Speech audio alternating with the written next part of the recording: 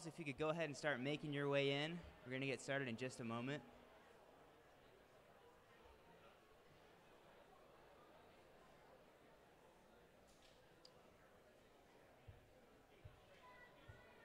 For those of you in the overflow room, thanks for making some space in here for those who are visiting. Just pray that you all would have hearts that are ready to worship this morning, excited to be here, and as we begin the service, sing praises to our God. If you would all stand as you find a place, let's sing Across the Lands together.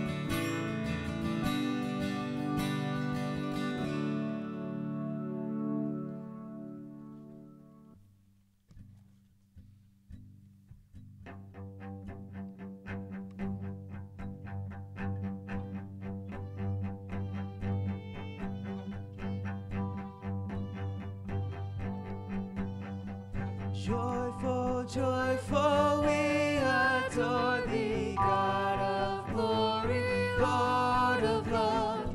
Hearts unfold like flowers before thee, opening to the sun above. Melt the clouds of sin and sadness, drive the dark of doubt away. Giver of immortal gladness, fill us with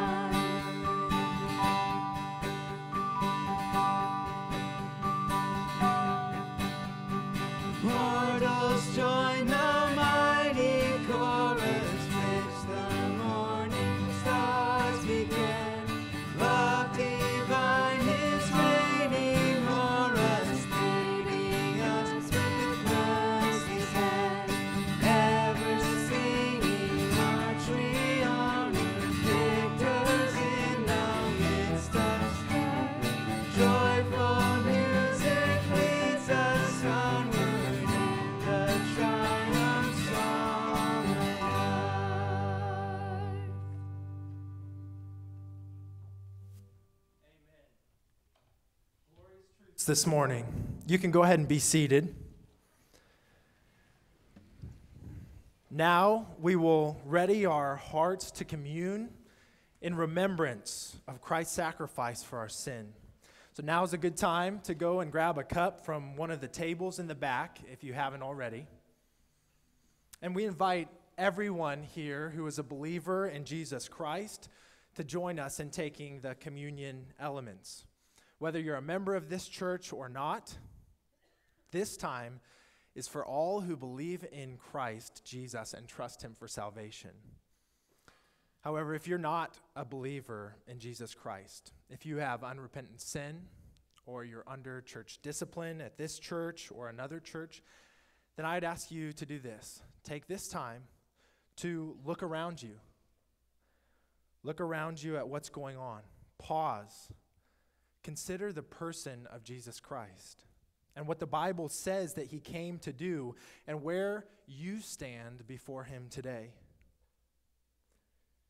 Do you know the Savior who had his body broken and his blood spilt to take the punishment for sinners, though he'd done nothing wrong? Do you know him? At Countryside, we take seriously Scripture's warning to not take these communion elements in an unworthy manner. So please spend some time searching your heart with me this morning, repenting now of the ways that you have missed the mark of God's perfect standard. We take communion together each week, and yet this week we've failed according to God's standard, all of us. We have a merciful God. So let's go before him as the music plays and spend a couple of minutes repenting that we might honor him in taking communion together this morning.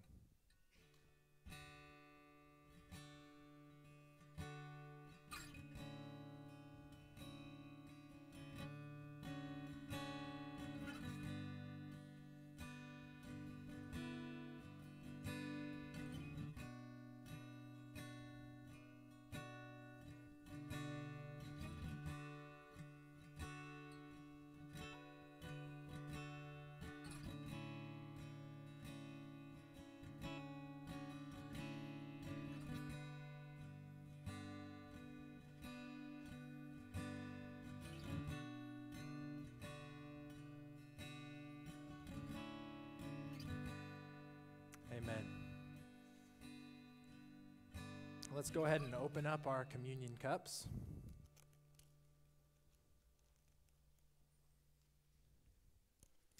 This morning, I would like to set our attention on something utterly unique about the sovereign God of the universe. It's this truth, that the Lord is slow to anger. He is patient in his wrath. He is long-suffering and controlled and decisive. He is all that while still being a just God of wrath. Psalm 103:8 says, "The Lord is merciful and gracious, slow to anger, and abounding in steadfast love." Think about the opening scenes of the Bible. In chapter 1, the timeless God of eternity breathes into existence a pure new world that heralds and reflects his complexity and his beauty and his glory. But that purity is corrupted so quickly.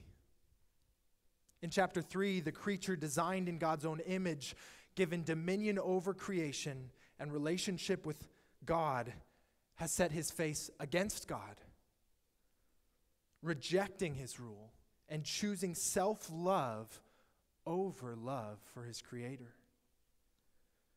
But did God pour out upon the first humans the wrath that they deserved?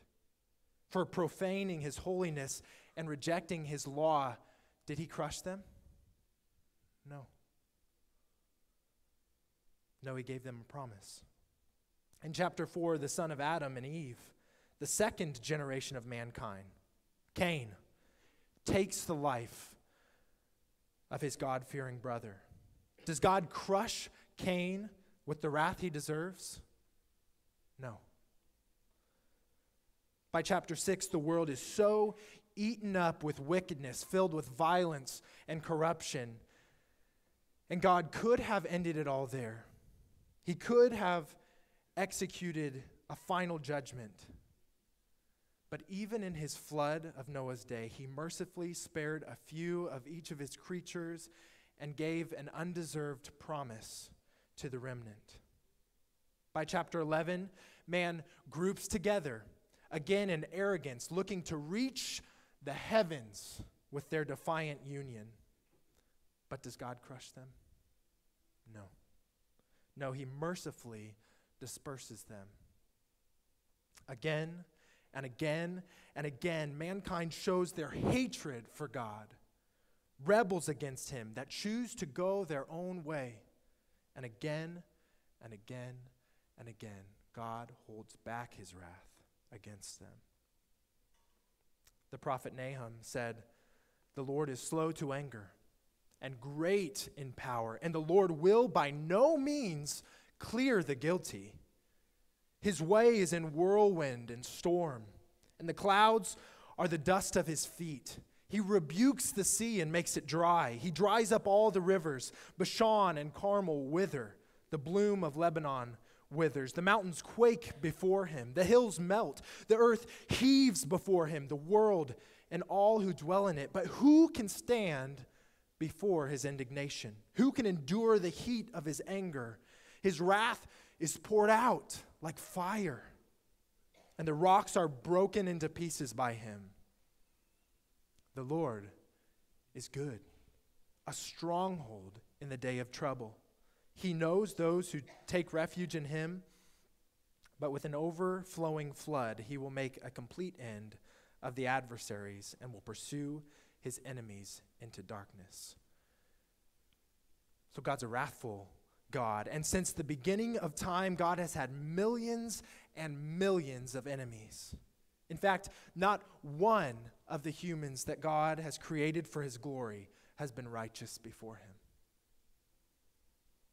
But God's plan to judge the guilty and to execute justice was a plan full of mercy. God's own chosen people despised him and chased idols, even as he delivered and protected and fed and clothed them. But Nehemiah said to God, "Nevertheless, in your great mercies, you did not make an end of them or forsake them, for you are a gracious and merciful God." Psalm 78 says, "Their heart was not steadfast toward him. They were not faithful to his covenant. Yet he, being compassionate, atoned for their iniquity and did not destroy them. He restrained his anger often and did not stir up all his wrath." Why? Why should this God of pure and holy glory put up with a world of little selfish me monsters that want nothing to do with him? Because God had great love for them. Because God has the same great love for you and me who don't deserve it.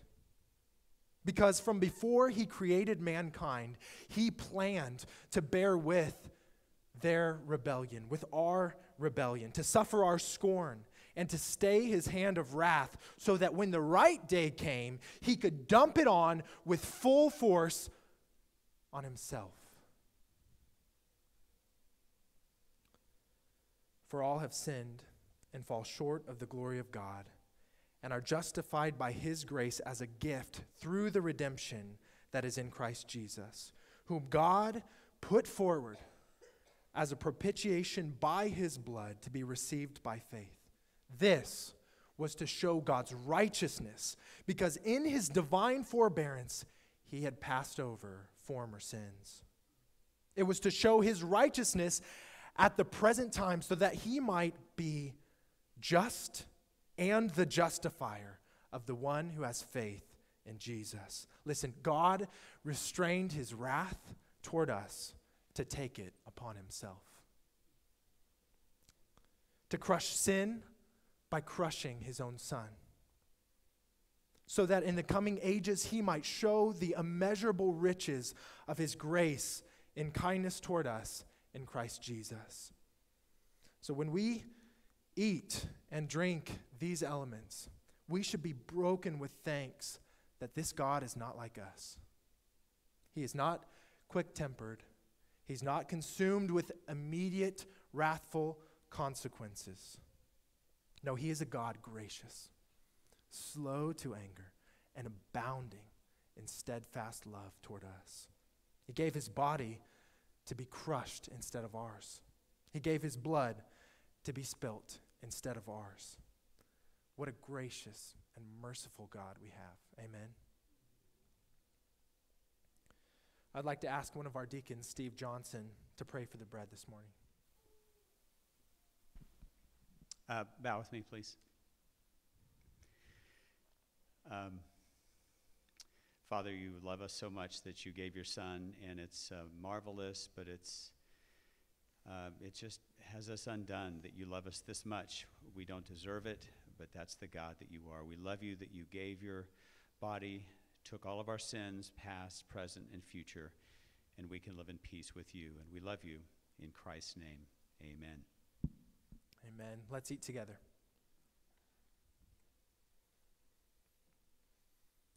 I'd like to ask another one of our deacons, Mike Hoskins, to pray for the juice. Thank you, Lord, for your blood. Thank you, Lord, that while we were sinners, you died for us. Thank you, Lord, that we were once enemies and now we're children. And thank you, Lord, for the fact that there's now, therefore, no condemnation for those who are in Christ Jesus. We thank you, Lord, for all of that. And we pray, Lord, for those here who still don't know you. We pray that they would repent and that they would believe in you. We trust you and praise you in your name. Amen. In remembrance, let's drink together.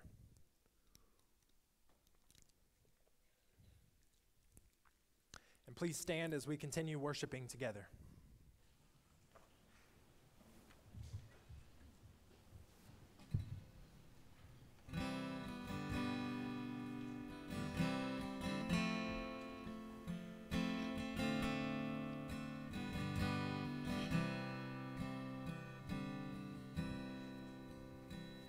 My soul finds rest in God alone, my rock and my salvation, a fortress strong against my foes, and I will not be shaken. Though lips may bless and hearts may curse, and eyes like arrows pierce me, I'll fix my heart on righteousness. I'll look to him who hears me.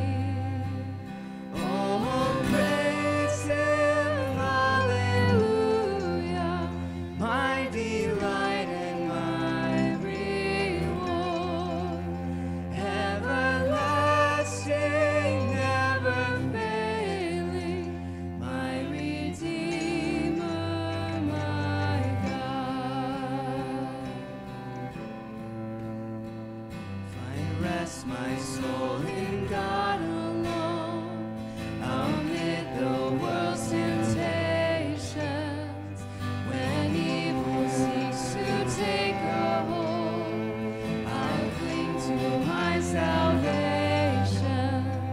Though riches come and riches go, don't set your heart upon them. The fields of hope in which I sow are harvested in heaven. Oh, praise him, hallelujah, my delight and my reward, everlasting,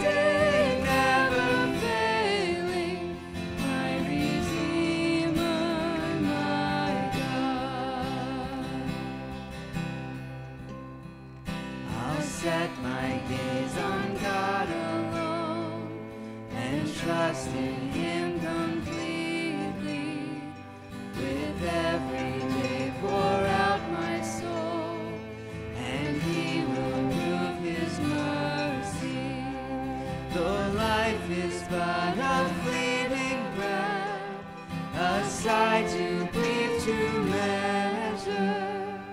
My King has pressed the curse of death, and I am his forever.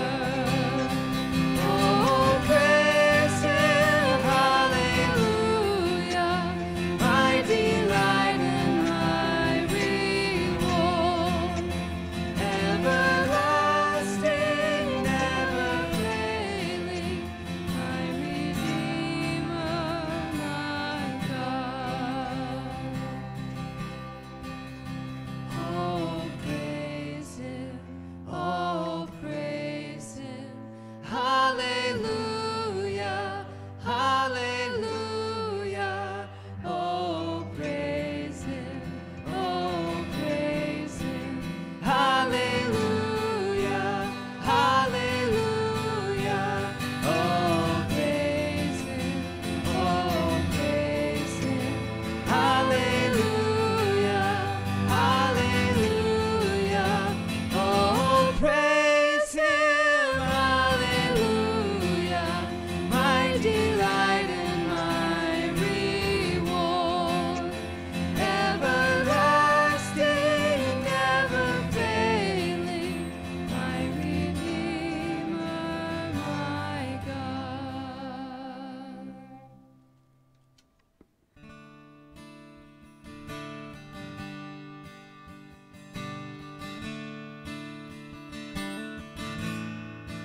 In Christ alone, my hope is found. He is my light, my strength, my song.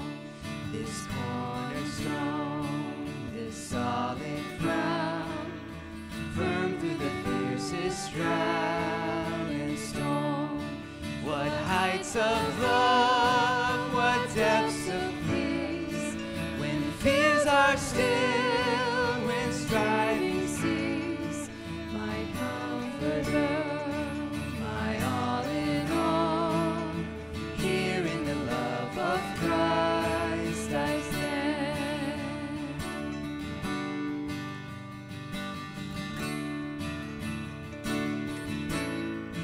In Christ alone, who took on flesh, fullness of God in helpless babe, this gift of love and righteousness, scorned by the ones he came to save, till on that cross as Jesus died, the wrath of God was satisfied, for every sin on him was laid.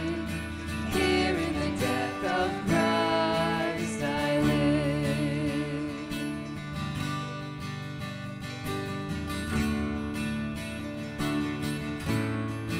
There in the ground his body lay, light of the world by darkness slain, then bursting forth in glorious day, up from the grave he rose again, and as he stands in victory, sin's curse has lost its grip on me, for I am his and he is mine, bought with the blood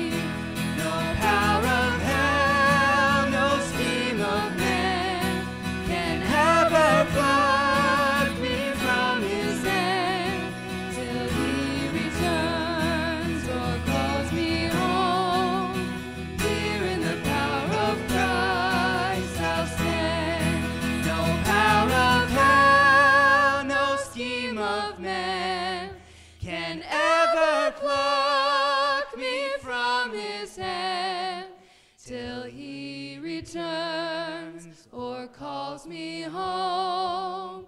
Here in the power of Christ I'll stand. Well, that's encouraging. It's all Christ, what he has done in us, and for us, for his glory. Would you join me as we pray?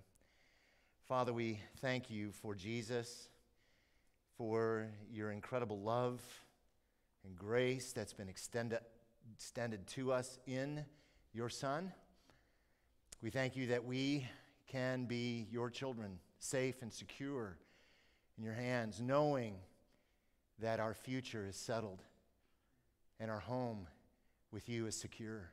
We're grateful for that. We pray that you would now instruct our hearts, teach us, that the Holy Spirit of God, who breathed out the very Word of God, would instruct our hearts so that we might be a people who know you better and follow you more faithfully. In Christ's name we pray. Amen. You may be seated.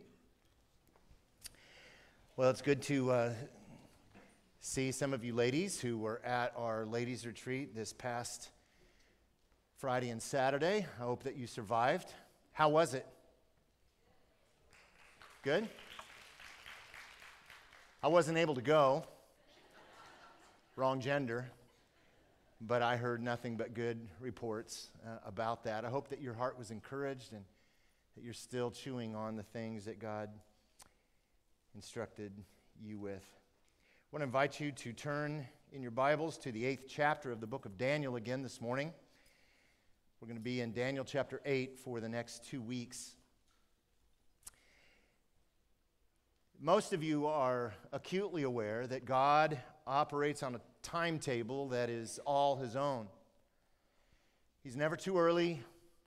He's never too late. He's always right on time. But it's always according to his perfect timing. I think we sometimes struggle with that because we want God to operate on our schedule, according to our timetable. And when he doesn't, it can be discouraging. But learning to wait on God and his perfect timing, I think, is good because of what that develops within our hearts. Psalm 27:14 says, "Wait for the Lord, be strong, and let your heart take courage. Wait for the Lord." You see, as we wait for the Lord in his timing, the strength and the courage that we need to handle what he allows into our lives becomes invigorated and renewed. That's why Isaiah wrote in Isaiah 40 verse 31, "They who wait for the Lord shall renew their strength. They shall mount up with wings like eagles. They shall run and not be weary. They shall walk and not faint." Well, in Daniel chapter 8, Daniel is given a second vision where there is another prophecy about events that are in the future. However, while this prophecy dealt with the future from Daniel's vantage point, from where we stand today, this prophecy actually has become history. It's already been fulfilled. Daniel died long before this prophecy was fulfilled. However, we are able to look back in history and see that it was fulfilled precisely how God said it would. In fact, this prophecy, this vision is so precise, it's so accurate that it actually seems as though it were written after the fact. But when God, as the author of history, says something is going to happen in our future and happen in a certain way, we can count on it. But it will always be according to his timetable, not ours. Now, if you remember, chapter 7 dealt with 4 Gentile world kingdoms during what Jesus identified as the times of the Gentiles. This began with Babylon and it will end sometime in the future with the second coming of Christ. However, the period that is addressed in Daniel chapter 8 is more narrow in its scope.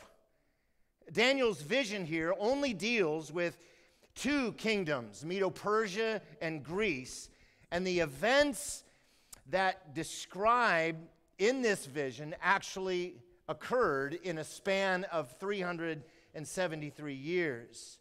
Now, this chapter can be divided into 4 sections. Verses 1 through 12 give us the revelation of the vision. Verses 13 through 14 cover an interruption of the vision. Verses 15 through 26 provide the interpretation of the vision. And then verse 27 shows Daniel's reaction to the vision. Now, this morning, we're going to consider verses 1 through 14, and we're going to consider 2 things. First, we're going to see in verses 1 through 12 the revelation of the vision that God gave to Daniel. This is the revelation of this vision that God gave to him. Now, these verses, 1 through 12, give us 2 things. They give us the context of the vision, and they describe the content of the vision. Notice in verses 1 and 2, the context of Daniel's vision. Now, in the context of these first 2 verses, Daniel tells us when this vision was given to him. But these verses also reveal when the events of this vision were to unfold. So we see in verse 1 that the historic timing of the vision was relayed by Daniel.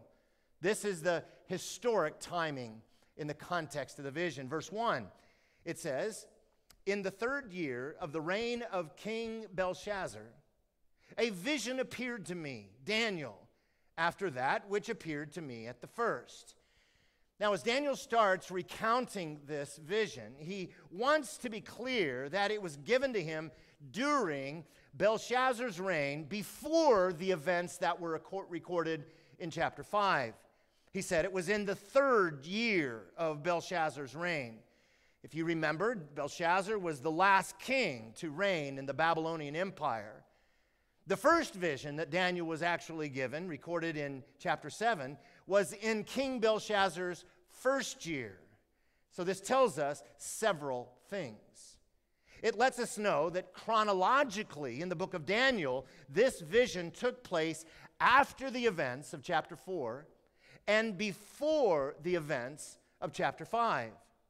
It also informs us that this is 2 years after the first vision that Daniel was given in chapter 7. So the vision was given to Daniel in the year 551 BC. What this means is that the Babylonian Empire from this point will fall in 12 years and will be replaced by another kingdom. This also lets us know that Daniel would have been 69 years of age when he received this vision.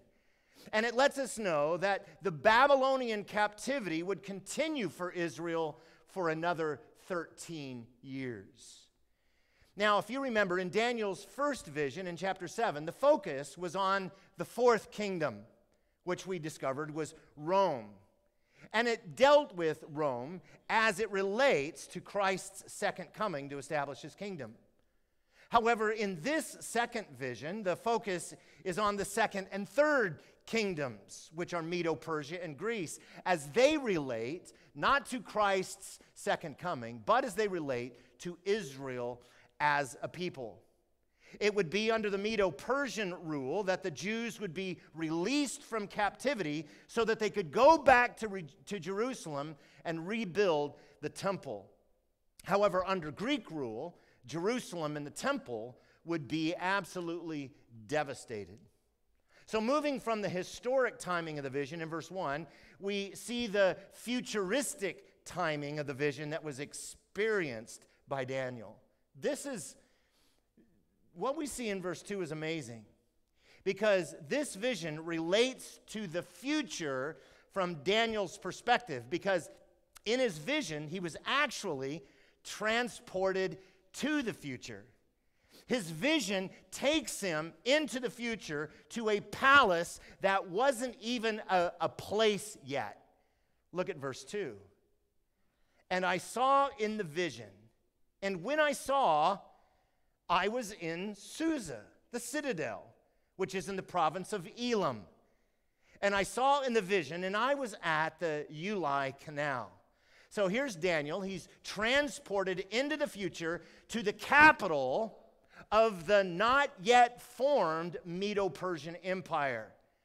Now, Susa is located about 250 miles east of Babylon and about 150 miles north of the Persian Gulf.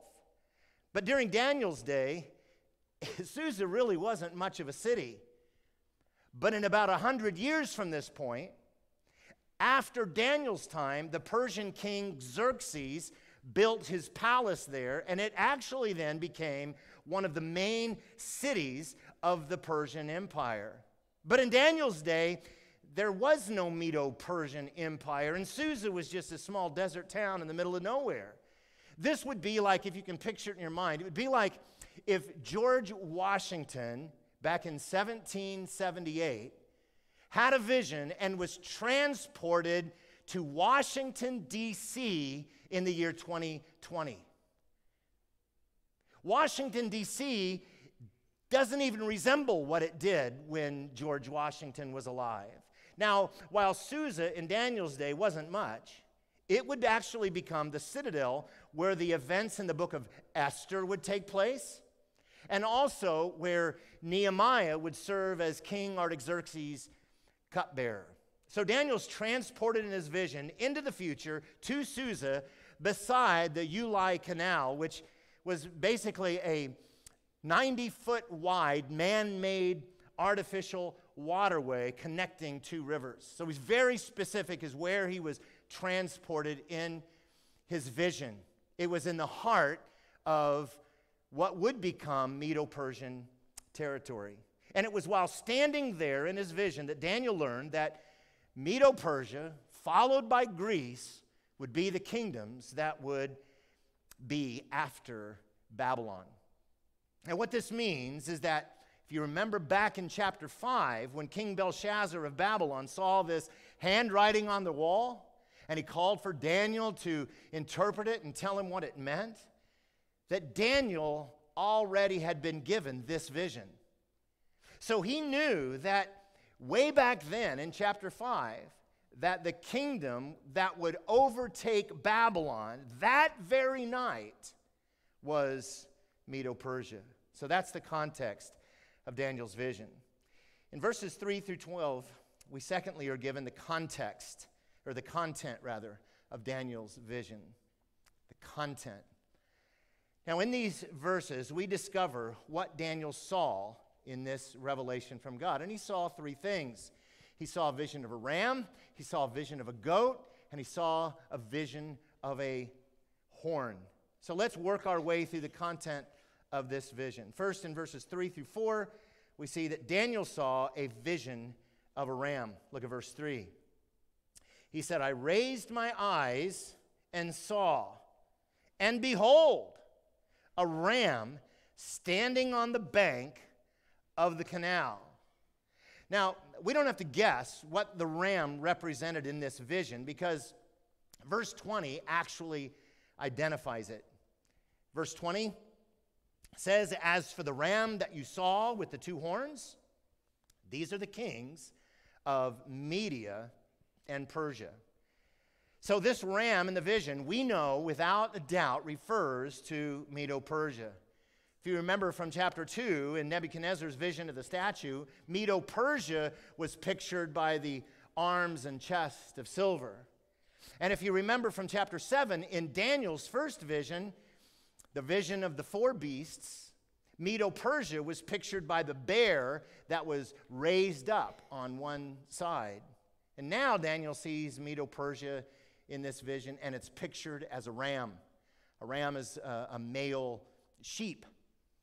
And notice how the ram is described in the vision. Look at the second part in verse 3. Daniel said, it had two horns, and both horns were high, but one was higher than the other, and the higher one came up last. So as Daniel sees this ram, he describes three things about it. First, he said that the ram had two high horns. Now, throughout Scripture, horns speak of power. We've seen that. And from chapter 7, we learn that horns refer to rulers or kingdoms. So the fact that these were high horns indicates that this was a really powerful kingdom. There were 2 horns on the ram because the Medo-Persian Empire was actually composed of the 2 kingdoms of Media and of Persia. But notice that one horn was higher or longer than the other. Why was it longer? Well, this was because after Cyrus merged the Median kingdom with the Persian kingdom actually became the more prominent of the 2. But notice that the horn, the larger horn, came up not before, but after the other one was in place. And historically, the Persian kingdom emerged as the dominant of the 2, even though it came into existence after the Median kingdom. Now, I know you're just kind of listening to this going, all right. But you ought to be jumping out of your seat for this reason. This is God's word. That in incredible detail, describes before these events ever happened exactly how they would happen. And if you have trouble believing that the Bible is the inspired word of God, how in the world do you explain this precise accuracy? God was giving Daniel a revelation of the Medo-Persian kingdom before there ever was a Medo-Persian kingdom.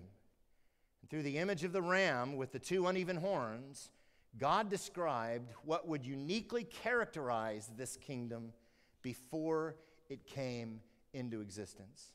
Well, after giving a description of the ram, Daniel second identified what the ram did in the vision. In verse 4, Daniel said that the ram did 2 things. First, it charged. Look at verse 4. I saw the ram charging westward and northward and southward. Now, with Persia as the starting point, the charging of the ram shows that the Medo-Persia kingdom would have advanced in 3 directions. It would come against Babylon toward the west, it would come against Armenia toward the north, and it would come against Egypt and North Africa to the south. And if you read your history books, you find that this is exactly what happened. But notice that the ram not only charged, more importantly, it conquered. The middle of verse 4. No beast could stand before him, and there was no one who could rescue from his power. He did as he pleased and became great. Now, an important truth that we saw in the previous chapters in Daniel is that God is responsible for every kingdom and every ruler who is in power. In Daniel 4:17, it says, the Most High rules the kingdoms of men and gives it to whom he will and sets over it the lowliest of men. We see the same thing in chapter 5 in verse 21. The Most High God rules the kingdom of mankind and sets over it whom he will. So just as God was responsible for raising up Nebuchadnezzar in Babylon, God was also responsible for raising up Cyrus in Medo-Persia. That's the reason no one could rescue from his power. By the way, when it says in verse 4 that he did as he pleased and became great, it indicates that the rulers of Medo-Persia became arrogant because of the things that they accomplished. And just like Belshazzar of Babylon, the kings of Persia refused to recognize God. Instead, they became arrogant, and they assumed that what they accomplished was all because of their wisdom and their might. So in the revelation God gave to Daniel, there was first a vision of a ram. Then as we come to verses 5 through 8, we see that secondly, there was a vision of a goat. A vision of a goat. Daniel says in verse 5, as I was considering, behold, a male goat came from the west across the face of the whole earth without touching the ground. So here's Daniel. He's looking at the ram in the vision. He's trying to take it all in. He's considering it. He's studying it. He's trying to take it all in. And all of a sudden, he sees a goat coming into the picture. And just like we don't have to guess what the ram represents, we don't have to guess what the goat represents either. Verse 21 identifies this for us. It says, verse 21, and the goat is the king of Greece. So the goat pictures Greece. Now, if you remember from chapter 2, Greece was pictured by the belly and the torso of bronze. And in chapter 7, Greece was pictured by the winged leopard with 4 heads. But here, Greece is pictured as a goat. Now, we look at that and think, all right, kind of a downgrade. Because goats really don't seem to be that vicious. They don't seem to be that valuable. We eat goats, cabrita. But a goat was a very important symbol for Medo-Persia. And what's remarkable about this is that when Daniel was given this vision, remember, Babylon was the leading power in the world. Greece wasn't even a nation yet. It was just a very loose coalition of city-states. So it would have been impossible to predict that Greece would one day be a major power in the world. Well, notice how the goat is described. Verse 5 again, as I was considering, behold, a male goat came from the west across the face of the whole earth without touching the ground. So Daniel sees Greece as a male goat just flying across the face of the earth, moving from the west, and this goat's not even touching the ground. This pictures the remarkable speed with which Greece was able to conquer the world. Did you know that it only took 13 years? Now, you all have seen goats. Some of you even raise goats. So you know that goats typically have 2 horns on the top of their heads between their ears. Those horns are up here between their ears, and they kind of just flow backwards. However, what's remarkable about this goat is that it only had 1 horn. And that horn wasn't between the goat's ears. That horn was between the goat's eyes. Verse 5 says, and the goat had a conspicuous horn between his eyes. So this is a unicorn goat. Now, what does the horn on this goat represent? Again, we don't have to guess because verse 21 tells us that the great horn between his eyes is the first king. This is very specific. So the horns, the first king of Greece, who is that? Well, the first king, when Greece became a world empire, was Alexander II, known more popularly as Alexander the Great. He was the son of Philip of Macedon and was born in the year 356 BC. His father Philip had united Greece with Macedonia and was planning to attack Persia, but he was murdered. And his son Alexander, who was actually, by the way, educated under Aristotle, you've heard of Aristotle, Alexander was only 20 when he succeeded his father as king. And as soon as he assumed power, you know what he did? He went out and accomplished what his father had planned. Notice in verses 6 through 8 what the goat did. Now there's 5 things that the goat did that Daniel describes in these verses. First, notice in verse 6, the goat charged the ram. The goat charged the ram. It says that he came to the ram with the 2 horns, which I had seen standing on the bank of the canal, and he ran at him in his powerful wrath. So this is Greece under the leadership of Alexander the Great, coming now against the Medo-Persia Empire. This actually happened 217 years after Daniel was given this vision. Now, one of the things that I absolutely love about fulfilled prophecy in Scripture is how history always supports what the Bible declares. Now, one takeaway from this is that you not only have a Bible that can be trusted, you have a God, a sovereign God, who can always be trusted. Now, history tells us in the year 334 BC, when Alexander was only 21 years old, that he launched his first attacks against the Persians. His armies came against them in Asia Minor and defeated them there. His armies, a year and a half later, went against them near the northeastern tip of the Mediterranean Sea, and he defeated them there. And then shortly after that, Persia was finally broken near Nineveh in the year 331 BC. So get this, within only 3 years, Alexander had conquered Persia and the entire Near Eastern world. And in the next 10 years, he would go on to conquer the world as far south as northern Africa and as far east as western India. This leads to the second thing the goat did. The goat conquered the ram. Now, as the goat conquered the ram, notice in verse 7 what was involved in Greece's conquest over Medo-Persia. First, there was fury. There was fury.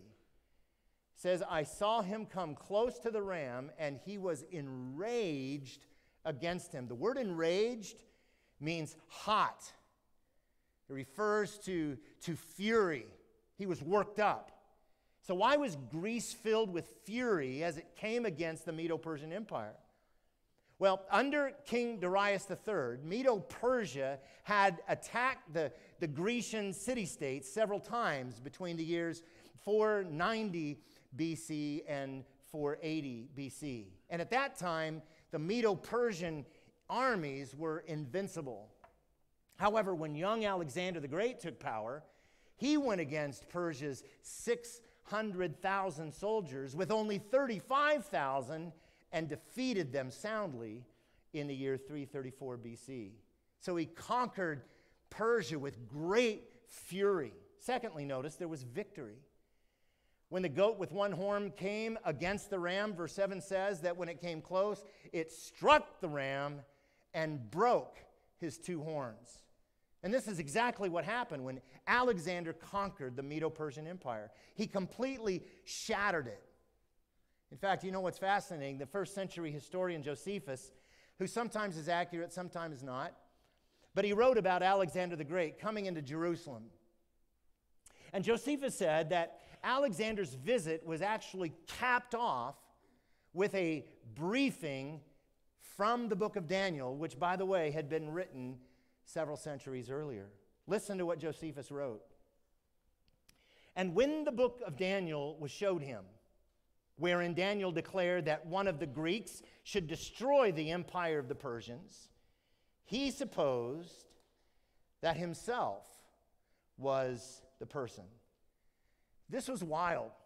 Alexander the Great, who's an unbeliever and never did get saved, he actually read about himself in the Bible, in Daniel chapter 8.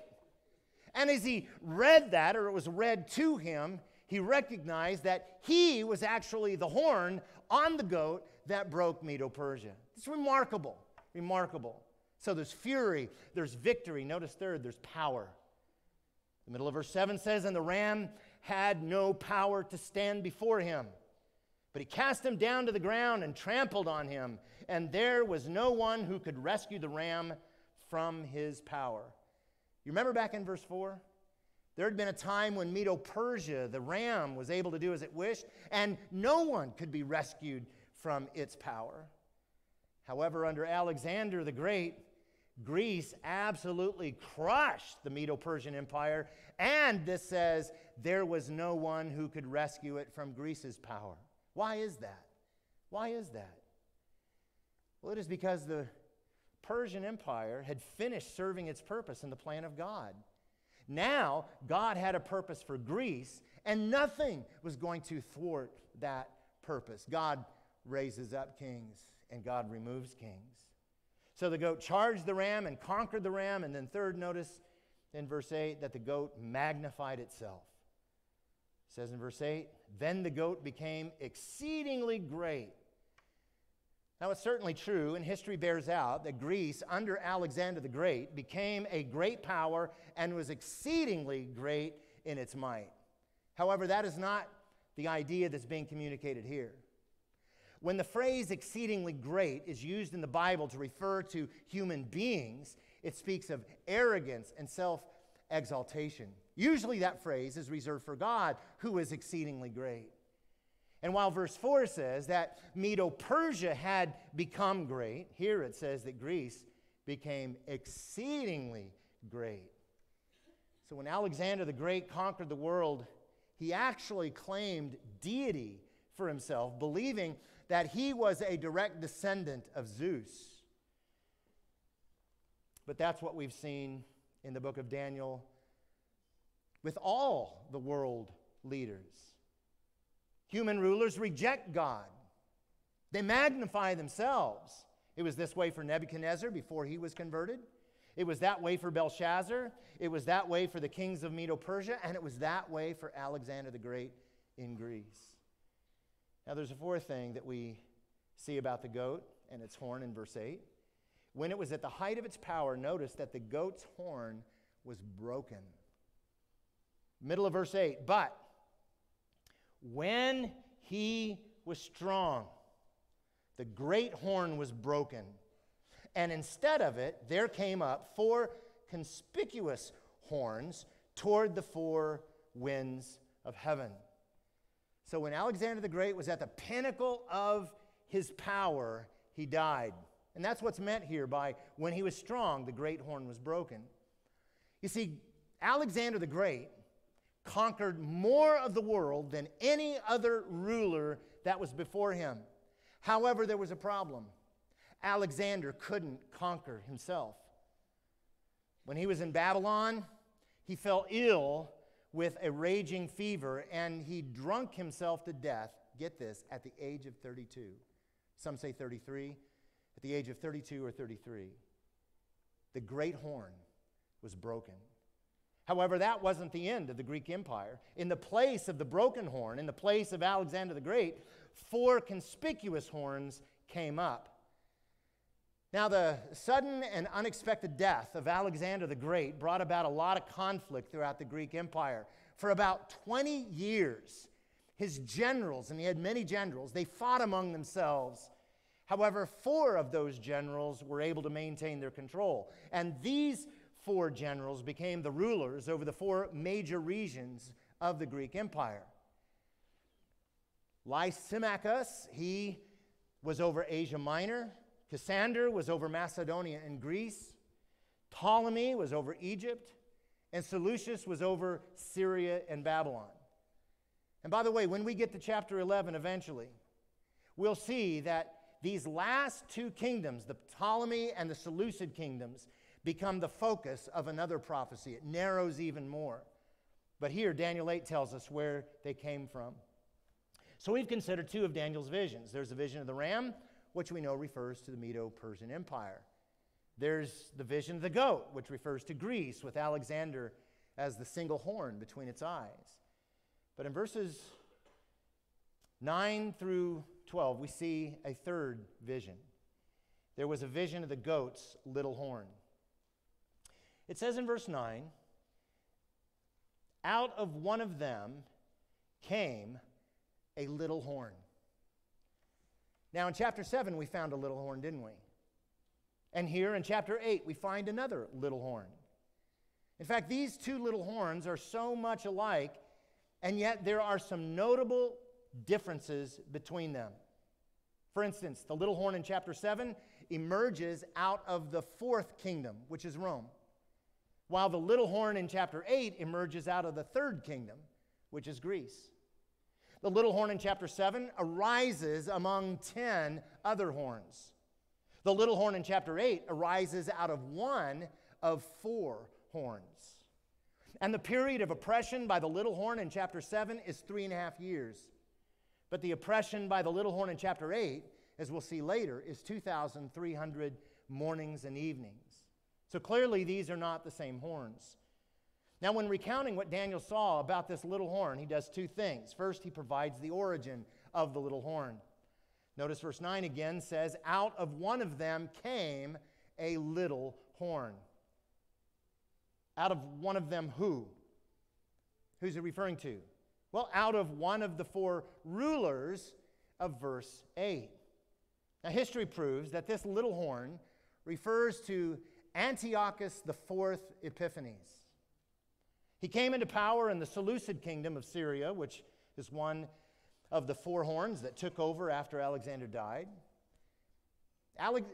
Antiochus IV was actually the 8th king in the Syrian dynasty, and he ruled from 175 BC to 164 BC. And as we will see, he was a bad dude. He's a bad guy, evil to the core. And he's somewhat of a foreshadow of what the Antichrist, the other little horn, is actually going to be like in the future. Now, after providing the origin of the little horn, Daniel then provides the description of the little horn. And in this description, we see three things in verses 9 through 12. First, we see his deification. His deification. Verse 9 says, referring to this little horn, which grew exceedingly great toward the south, toward the east, and toward the glorious land. Now, the Hebrew term grew exceedingly great indicates again that he magnified himself. Like the ram and the horn of the great goat, this little horn magnified himself exceedingly. He magnified himself toward every direction, toward the south and to the east and toward the glorious land, which refers to the land of Israel. By the way, Israel was beautiful not because of its scenery. There's parts of it that are beautiful. It's beautiful because of its spiritual significance. God had chosen Israel to be the center of his story of redemption. Now, after subduing Egypt, history tells us that Antiochus Epiphanes went up against Israel and came to Jerusalem. Well, how far did he exalt himself? Look at verse 10. It says that it grew great even to the host of heaven. Now, the designation here, the host of heaven, does not refer to angels, but rather to the people of God, as we'll see later in this verse. The idea is that Antiochus IV Epiphanes exalted himself as God among God's people. You know that archaeologists have found coins minted from this area when Antiochus ruled? And the inscription on these coins reads this: King Antiochus, God manifest. This guy exalted himself as God in the very land where God's people were. Well, after describing his deification, Daniel describes, secondly, his dominance. Notice his dominance. It says in verse 10, in the middle, and some of the host and some of the stars it threw down to the ground and trampled on them. Well, who's the stars and who's the host? Are they angels? Are they literal stars? Is Daniel seeing in his vision that he actually was able somehow to take these stars from the sky and throw them down, and the angels that God created and throw them down? No, the term host in Scripture often applies to God's angelic army. However, here, in this context, it refers to the people of God. And the designation stars is a parallel to the hosts, and it points back to God's promise that Israel will be like the stars of heaven. So what Daniel saw in his vision was this little horn actually attacking, coming against God's people. Now, when Antiochus assaulted Jerusalem, history tells us that he slaughtered over 80,000 Jews in just 3 days, and he sold 40,000 Jews into slavery. His time in Jerusalem was devastating. There is an anti-God force that is loose in God's creation, and you can identify that force by how it seeks to attack God and his people. Well, notice after describing Antiochus' dominance, third, Daniel describes his defilement. Now, verses 11 and 12 describe the ways that this little horn, Antiochus, brought defilement into the land of Israel. First, he blasphemed God by making himself equal with God. Verse 11 says, it became great, even as great as the prince of the host. Now the phrase, it became great, again emphasizes his self-magnification. And here, he actually magnifies himself against the prince of the host. The prince of the host refers to God. God is the commander of the host. He is the captain of the host. This is God himself. And the little horn is seen making himself here equal with God. Notice second, he defamed God by taking away the daily sacrifices to God. The middle of verse 11 says, and the regular burnt offering was taken away from him. What was this? What was the regular burnt offering? This is the daily morning and evening sacrifices that occurred in the temple continually. And Antiochus took them away, making the worship of the one true God illegal. He made a lot of things illegal. He outlawed circumcision. He outlawed keeping the Sabbath. He outlawed celebrating Jewish feast days. In fact, when you read in the history books about some of the atrocities of Antiochus, it makes your toes curl. When he outlawed circumcision, and some of the faithful Jews continued to circumcise their infants, when Antiochus found out, for instance, one occasion, there were 2 Jewish women who had their sons circumcised, and when he found that out, he had those babies killed and then had them tied around their mothers' necks. And then those mothers were taken to a high precipice and pushed off to their deaths. He was a bad man.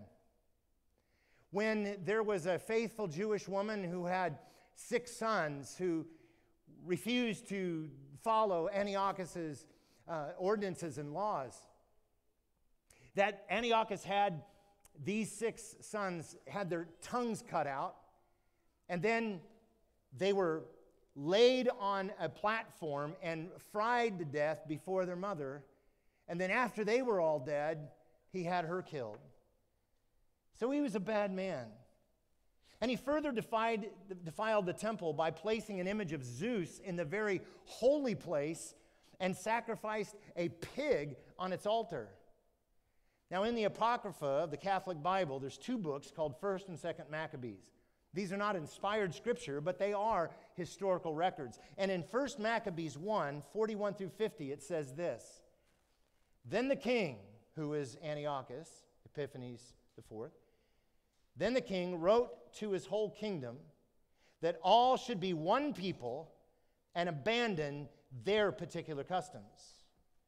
All the Gentiles conformed to the command of the king, and many Israelites delighted in his religion. They sacrificed to idols and profaned the Sabbath. The king sent letters by messenger to Jerusalem and to the cities of Judah, ordering them to follow customs that are foreign to their land, to prohibit burnt offerings, sacrifices, and libations in the sanctuary, to profane the Sabbaths and feast days, to desecrate the sanctuary and the sacred ministers, to build pagan altars and temples and shrines, to sacrifice swine and unclean animals, to leave their sons uncircumcised, and to defile themselves with every kind of impurity and abomination, so that they might forget the law and change all its ordinances. Whoever refused to act according to the command of the king was to be put to death, end quote. In other words, Antiochus defamed God and his people by forbidding them to function as Jews.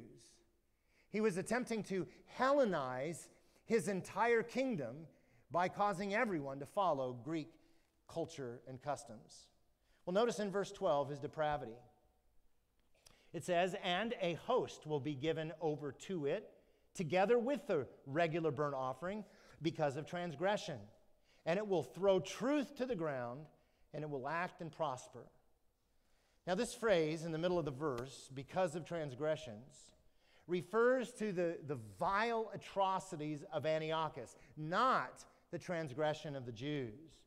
While there were definitely Jews who submitted to the demands of this ruler, many of them because they didn't want to be killed, 1 Maccabees 1:63 says that many Jews chose rather to die than be defiled. So what's in focus here is not the sins of God's people, but rather Antiochus's brazen defamation against God and God's people and the temple. This was the transgression that he brought upon the temple and the people of God. So in the course of his transgression, what did Daniel see in the vision would happen?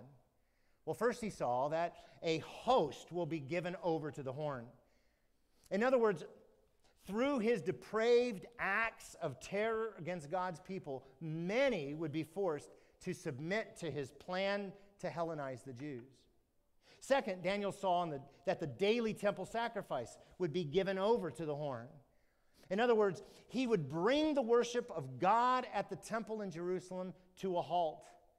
And history tells us that Antiochus had an altar set up in the temple, and he placed an image of Zeus there and turned the priests' chambers in the temple area, the temple precinct, into brothels where people would come, and rather than sacrifice to God, they would indulge themselves. Third, Daniel saw that the written word of God would be thrown to the ground. Not literally thrown to the ground, but that it would be trampled upon and destroyed. Antiochus actually burnt every copy of the scriptures that he could find, and if anyone was found with a Torah scroll, they were killed. This was an unbelievable time of suffering for God's people in Israel. And you wonder, how in the world could God allow this maniac to commit these horrific atrocities? The question as to why a sovereign God allows evil in the world has troubled believers for centuries. But we have to remember that what men intend for evil, God uses for good. You see, because God is infinitely good and holy, he does not cause evil. However, because he is infinitely good and holy, he's able to bring good out of what others intend for evil. And so Antiochus would prosper in his evil. But it would only be for a time, which leads us to verses 13 and 14. Now, after Daniel shared the revelation of the vision God gave to him, we secondly see in these verses the interruption of the vision that God gave to Daniel. This is the interruption. Now, in verses 13 and 14, Daniel overhears an angelic conversation in his vision. Remember, he's sort of outside of himself, watching all these things happen, and he, in his vision, is near Susa, or near the canal there. Well, notice in verse 13 the conversation that Daniel overheard. He says this, "Then I heard a holy one speaking, and another holy one said to the one who spoke." Now, who are the holy ones? Well, Daniel hears in his vision, most likely, angels communicating. They, like Daniel, were in this vision and were able to see all the horrors that were to occur under the reign of this little horn that would rise in the Greek kingdom. And as Daniel heard them speak, one of the angels asked an important question that really must have been on Daniel's mind. Notice the question that was asked. He says in the middle of verse 13, "For how long is the vision concerning the regular burnt offering, the transgression that makes desolate, and the giving over of the sanctuary and host to be trampled underfoot?" That's the question. Now, angels aren't omniscient. They only know what God reveals to them. So one of the angels wants to know how long this little horn ruler, Antiochus Epiphanes, is going to be allowed to prosper. Specifically, he asked, how long would the daily burnt offering not be allowed to happen? How long would the sin taking place in the temple be allowed to take place? How long would the people of God be allowed to be oppressed by this wicked leader? Now, what are angels most concerned about? They're most concerned about the holiness of God, right? For them to see God and his temple and his people subjected to such horrific evil by the sinful man would have been absolutely troubling to this angel. So while one of the angels, along with Daniel, didn't know how long this would be, another angel who's standing there did. And in verse 14, we see the answer that Daniel received. Now, apparently, the question that the first angel asked was the exact question that was on Daniel's mind. Because notice that the answer was not directed to the other angel. The answer is directed to him. Verse 14 says, "And he said to me, for 2,300 evenings and mornings, then the sanctuary will be restored to its rightful state." So after seeing such bad news in this vision, finally Daniel gets some good news. The evil campaign of Antiochus Epiphanes against God and his people would be limited. In fact, the angel said it would only be allowed for 2,300 evenings and mornings. This refers to 2,300 days. And the reason that evenings and mornings are identified here is to emphasize the evening and morning sacrifice that were canceled that used to take place daily. So these horrific acts by Antiochus would be limited. He'd only be allowed to persist in this evil for just a little over 6 years. Now, when did this begin? These days began in the year 171 BC when the legitimate high priest in Jerusalem was murdered. That's when everything started. And the days ended with the death of Antiochus Epiphanes in 164 BC. So the prophecy given in this vision to Daniel is a prophecy that has all been fulfilled. Next week, we're going to look at the interpretation of the vision and also Daniel's reaction to it. So what would Daniel chapter 8 have to say to the Jews of Daniel's day? And what can we today in 2022 take away? Well, the 70 years of captivity for the Jews were nearing an end for Daniel and his countrymen. In about 13 years, they would be encouraged to return to the promised land where they would rebuild the temple. And when that happened, they might wrongly conclude in their euphoria that the promised kingdom had finally come. But Daniel chapter 8 informed them that God's promises concerning his eternal kingdom would be far into the future. And so this prophecy was intended to prepare God's people for persecution. So while there certainly would be cause for rejoicing when they returned to the land and they rebuilt the temple, they needed to understand that there would also be tough times ahead. And this is a perspective, church, that we need today. God has certainly freed us from sin. He has set us free. He saved us. We are his people. We are guaranteed an eternal home with him, right? I mean, all of that God has done by his grace for us. However, until we're home with him in heaven, life is going to be filled with all kinds of difficulties and hardships. Things are not always going to go the way that we would think they should go. So we need to look to God and wait on him and his timing. We need to remember that while life can certainly be intense, God is always in control.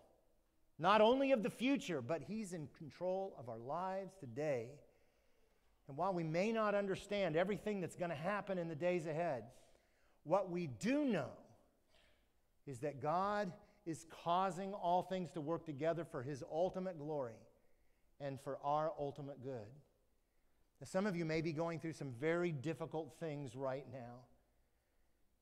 There's absolutely no way that you can completely understand what the next days, weeks, months, and years have in store for you.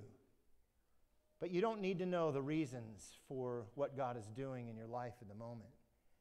You just need to know that he is your God and that he is in control. The future, just like today, is in his hands. I think another encouraging takeaway from this chapter is the incredible accuracy of the Word of God. The God of history is able to reveal in specific detail exactly what is going to happen in the future. And it's prophecies like these, like the fulfilled prophecies of Daniel chapter 8, that give us confidence that the prophecies that haven't yet been fulfilled will be exactly as God has said. Maybe this morning you're not related to Jesus Christ as a child of God. You've never surrendered your life to him. You've never experienced the conversion of the soul that God accomplishes in the life of a sinner. Let me just hold this out to you. The good news for you is that God is over the future. And if you trust in Jesus Christ as Lord and Savior, you can be spared from the wrath that is to come. Through Jesus Christ, your sins can be forgiven, and you can have a home in heaven forever. You say, but how do I do this?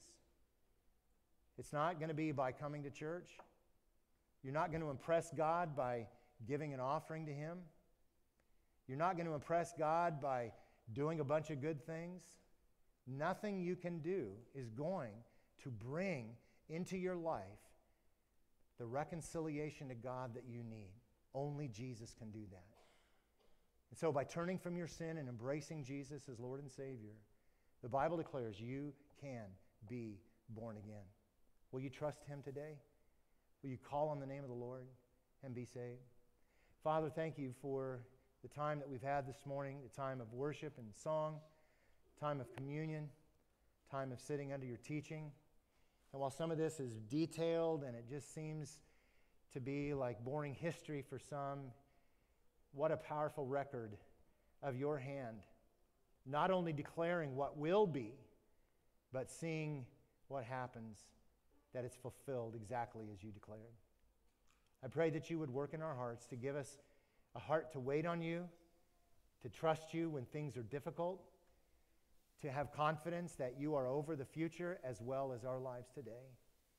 And for those who don't know you, God, would you encourage them with the hope that's in Christ?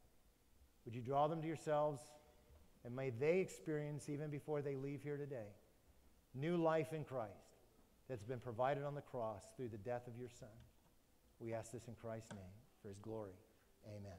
Amen. I invite you to stand as we come to the close of our service.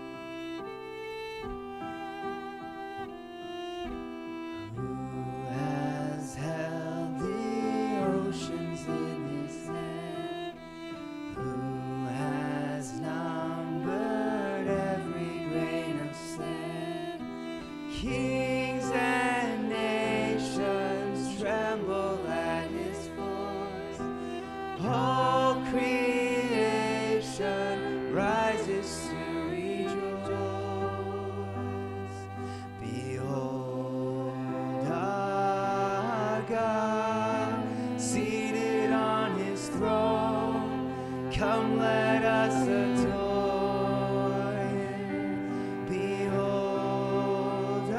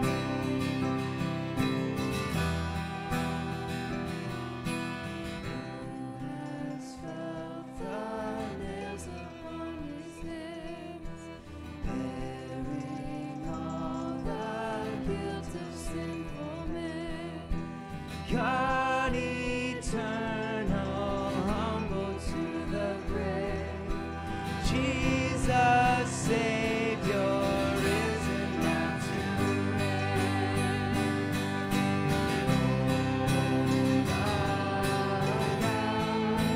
Seated on His throne, come let us adore Him. Behold our King, nothing can compare. Come let us adore Him. You will reign forever. You will reign forever.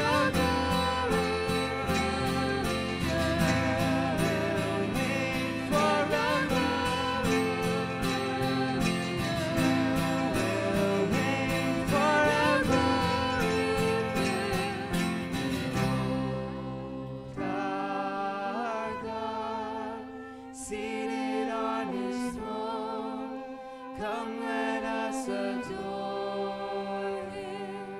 Behold our King, nothing can compare. Come let us adore Him.